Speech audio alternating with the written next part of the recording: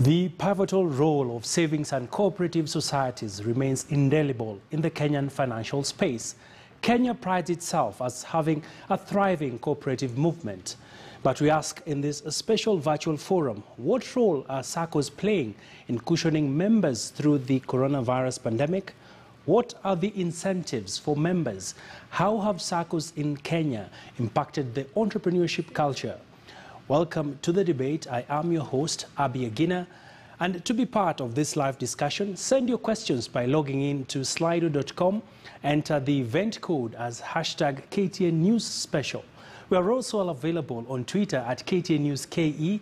Or you can tweet me at Agina Abi. Use the hashtag KTN News Special. Here now are our panelists for this special conversation around the cooperatives movement.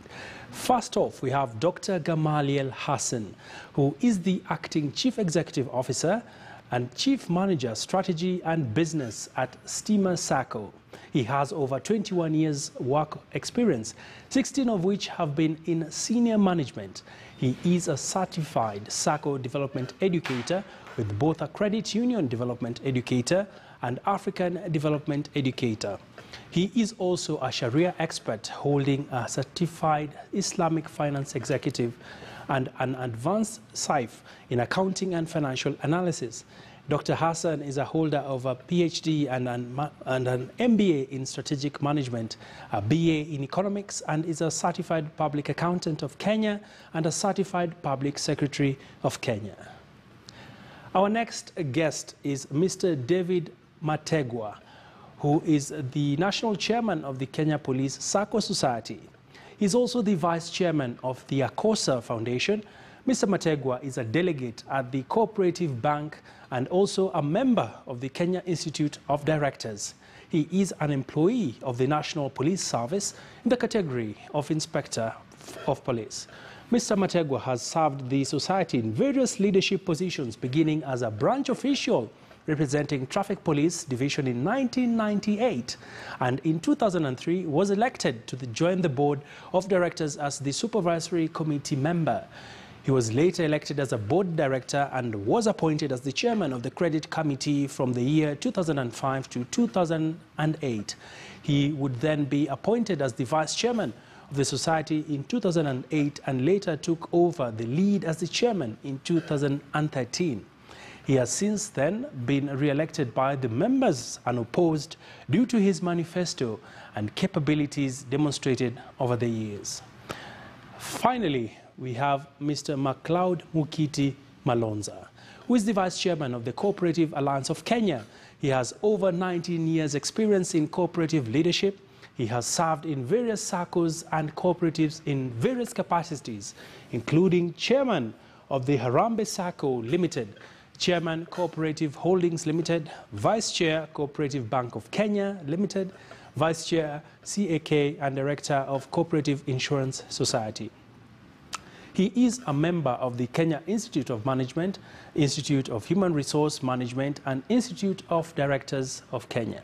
Mr. Malonza holds a BA in Sociology, and Economics and a Master's in Business Administration, Strategic Management.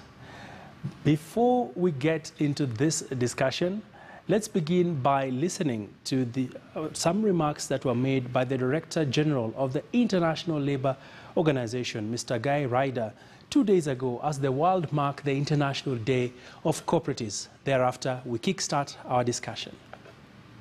One of the things this pandemic has done is to remind us just how closely the world of work is connected to climate change and therefore of the central role it must play in combating it.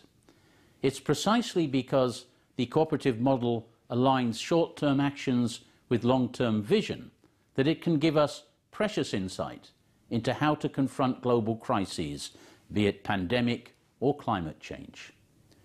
Throughout the Covid-19 crisis, producer and consumer cooperatives have been crucial in sustaining supply chains of essential goods and services by turning their communities and relocalizing economies. Financial cooperatives have set up solidarity funds to support effective businesses and vulnerable populations. Industrial, worker and social cooperatives has transformed their products and services to meet urgent local demand for protective equipment, food, supplies and social care. Well, that is ILO Director General, Mr. Ryder, just setting the pace for this very important discussion that we are about to have. Thank you so much, gentlemen, for joining us. And we do hope that we can get some participation from our ladies who are also going to be tuning in during this discussion on various platforms, including Twitter, Slido, and remember our hashtag is KTN News Special. Let me start this discussion by taking a question to all of my panelists this moment. And perhaps let me bring it up with Dr. Hassan. As the country continues to maneuver through the coronavirus pandemic, we've seen different segments of the economy being affected. Perhaps paint for us a picture. How have Saccos been affected and what is the extent of the impact so far? Thank you very much, Agina. That's a very good question. I'd like to paint this from the perspective that COVID-19 is not only affecting the Sacco community or just the cooperative. It's a global pandemic. It's actually a pathogen that has had, I think, the worst form of impact since the Spanish flu that happened in the year 1918. And if you look at it, you're not just looking at COVID-19 as a pathogen, but also as an economic virus that has impacted all industries and all sectors, not just the Sacco sector. So if you look at the cooperative industry, we are obviously part and parcel of a global economy. We are part and parcel of a bigger industry. We are part and parcel of the Kenyan economy that has also had an impact as far as COVID-19 is concerned. So the question needs to be sort of narrowed down to not just the cooperative sector, but also to look at what has happened globally, what has happened regionally, what has happened locally in Kenya, and how are we measuring up as a country as opposed to other countries. And from there, we're able now to have a discussion on terms of how the community, that is the cooperative community, has also been impacted. So my take is that just like any other industry, the cooperative sector has indeed felt the impact of COVID-19, but also as a cooperative industry, we are looking at mitigations, and I'm sure throughout the show, we should be able to discuss that. Thank you so much, Daktari. Let me bring in a very seasoned speaker, that is Mr. Mategwa. You represent one of the largest Saccos in the country, that is the police Sacco. Perhaps, what has been the scenario like for businesses and, of course, members when it comes to the adverse effects of the pandemic? Thank you so much, Juan Akina.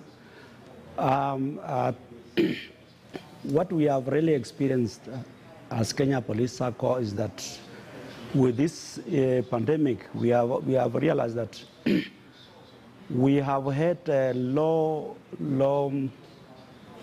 application of loans. We have seen the physical members coming, walking to the branches have been minimal.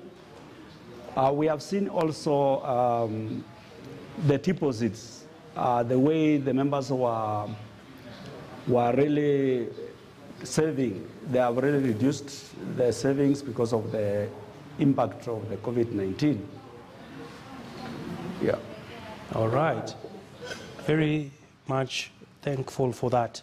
Let me bring in Master Malonza joining us via Zoom. Just walk us through what has been the effect so far on the Cooperative Alliance movement. Thank you, Agina. Cooperative Alliance, first of all, is the umbrella body for the cooperative in this country, and we do advocacy for the cooperative. The effects of COVID, we ensure that the full cycle of the effect to the movement is now being felt. We have memberships of companies where companies have closed down, and therefore we don't expect any contribution from them. So definitely that is affecting our SACCO in terms of savings. Majority of them have come for loans, which going forward, it is not going to be easy for them to repay. So again, it will depend on how fast the government is going to help these companies come back, because the effect to the movement is very immense. And we were looking at even some of them, because they had already borrowed to the maximum, that they cannot continue borrowing, and some of them have opted to withdraw their savings, and therefore you find even the membership to the SACCO subsector is decreasing day by day. So the effect of COVID is real, and we have a mixture of membership. We have membership who have salaries. Yes. Others are business members, and some of them have lost the business. So we don't expect them to continue with us. We have given them the period not to pay their loans, but we expect going forward, possibly they will find their footing and come back. All right. And we hope the government is going to help them so that the movement can go. Okay. Very interesting sentiments there. Let me take it back to Mr. Mategwa. We've had very interesting comments coming out of the fellow panelists around how SACCOs have been affected, and the issue of people withdrawing their savings, others, of course, not paying up their loans. How disastrous will this be for the SACCOs when you look at 2 months from now? How will it impact on your operations, and what do you see in the horizon? Thank you. If I can give experience of Kenya Police SACCO, the experience we are having is that members have not been affected a lot, because 98% of the membership of Kenya Police SACCO comes from the National Police Service Commission. That is the government employees. So I think we have not experienced so much on defaults, and because the government has been paying us the monthly contributions, and we have not had a problem on that. What we are seeing is that since we started experiencing this COVID-19, most of the members have been now going for virtual, applying loans on using technology. And that is what we have even invested heavily as a SACCO, as Kenya Police SACCO. And my take on this is that I encourage other SACCOs that we invest heavily in technology. That is how we are going to survive in this time of pandemic. Right. Interesting. Of course, I'm not sure if the police got a pay cut, but since the commander-in-chief got one, I don't know. Did they also get a pay cut? No, not really. I think we didn't have that pay cut. We are still monitoring the situation. If that demands, but the limited resources that we have, I don't think the membership of Kenya Police SACCO, they cannot afford the pay cut of now. Thank you. That was just on the side. But gentlemen, let's take this conversation forward. Dr. Hassan, we've seen quite a big challenge, especially when it comes to people maintaining their lifestyles financially. And as you've put it, you've seen a decline in the number of people coming for loans. This, on the reverse side, makes SACCOs to be more liquid, having idle cash.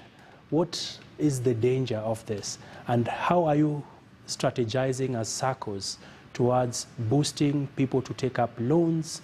Of course, very hard times where people are very skeptic about starting any projects, so people are avoiding financial support. Again, another very good question. Maybe we need to, again, broaden the question a bit. Yes. That there are different kind of SACCOs. There are SACCOs, like you've correctly heard from our chairman, Bwana Mategwa, whereby you have a common bond of, say, almost 98% up to 100%. Like in his case, not very much affected by COVID-19, because at least the remittances are coming. But look at it from a perspective that a Sacco perhaps belongs in the aviation industry or the horticultural industry, or the transport industry, and 100% of that membership is derived from there. So you can imagine their COVID approach is very different than, say, another Sacco that has good tidings around this time. For Stima Sacco, we are somewhere there in between. Majority of our core membership actually comes from the energy sector. I'd probably say almost 80% of our business is generated from that particular part of membership. Of course, there's a significant minority, about 20%, that comes from the non-energy sector. Now here you have the airlines, you have the horticultural industries, you have the transport industry, you have the hospitality industry. And obviously they have been impacted. So for example, if an airline goes ahead and says they're about to retrench people, that therefore means there's going to be an issue in terms of the money coming in. Very good. What I've seen from the Stima perspective is that, and I can actually share some figures, I'd say about 1% of our loan book. Our loan book is about 30 billion Kenya shillings currently. Only 1% of it, I'd say, currently has been impacted by COVID-19. But we're monitoring the trends. It's still too early to tell us exactly where we're going for the course of this year. Remember, the first 3 months, January, February, March, was COVID-free. So look at April, May, and June is when COVID has really hit us.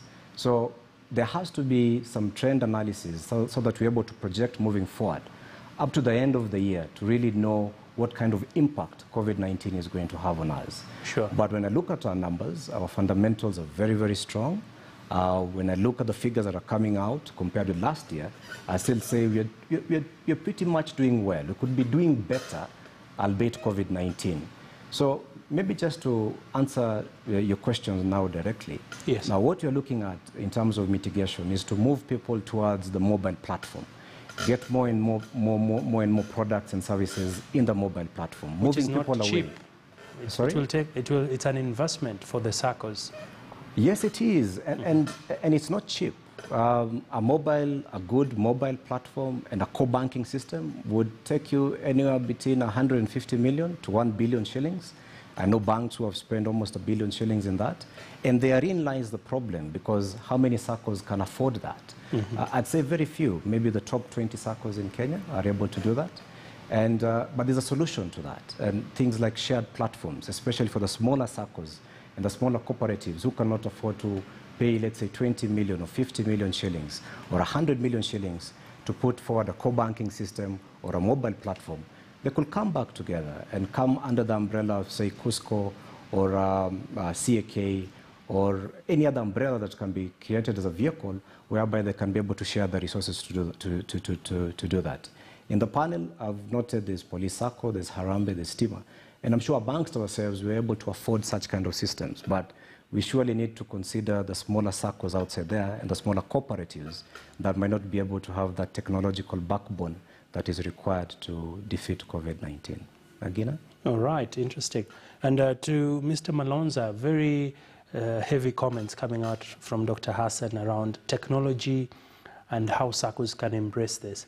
But before we get deeper into that, when you look at, as we celebrate this Ushirika Day, which was celebrated on Saturday, when we look at where we've come from as a country, where do you place us? Are we on the right path?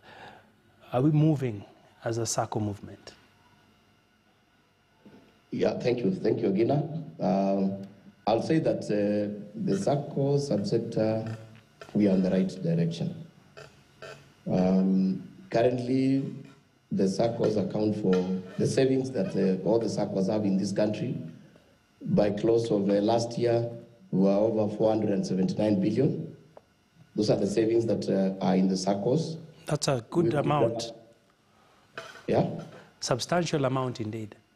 Yeah, so the first 479 billion, that's a lot of money, but we could still have done well.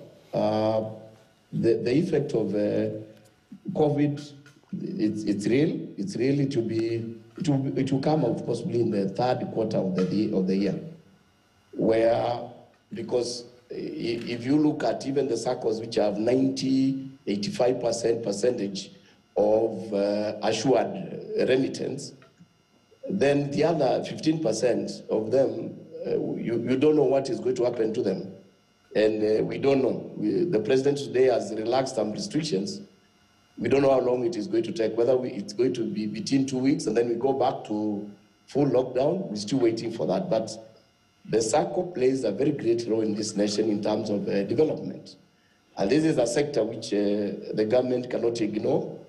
I remember as a CAK when we were trying to support the members who are working in Saccos which have been affected. Like if you look at the case of Norfolk, that they closed down, they have sent every staff home. Those people need to feed, first of all, before you talk of anything. So apart from the saving opportunity that the movement provides for each member, Saccos also provide employment for this nation.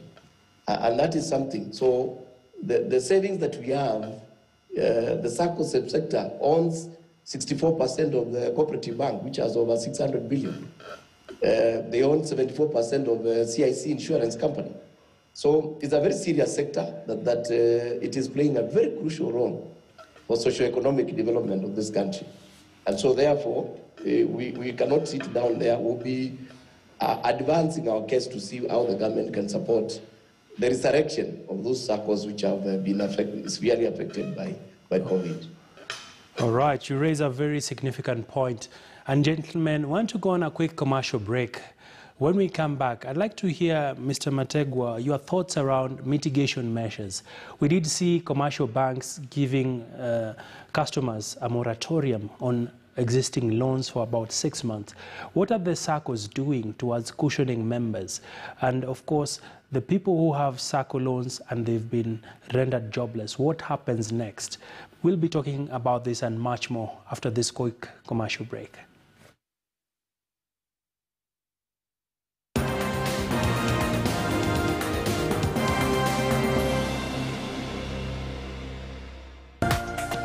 This is KTN News.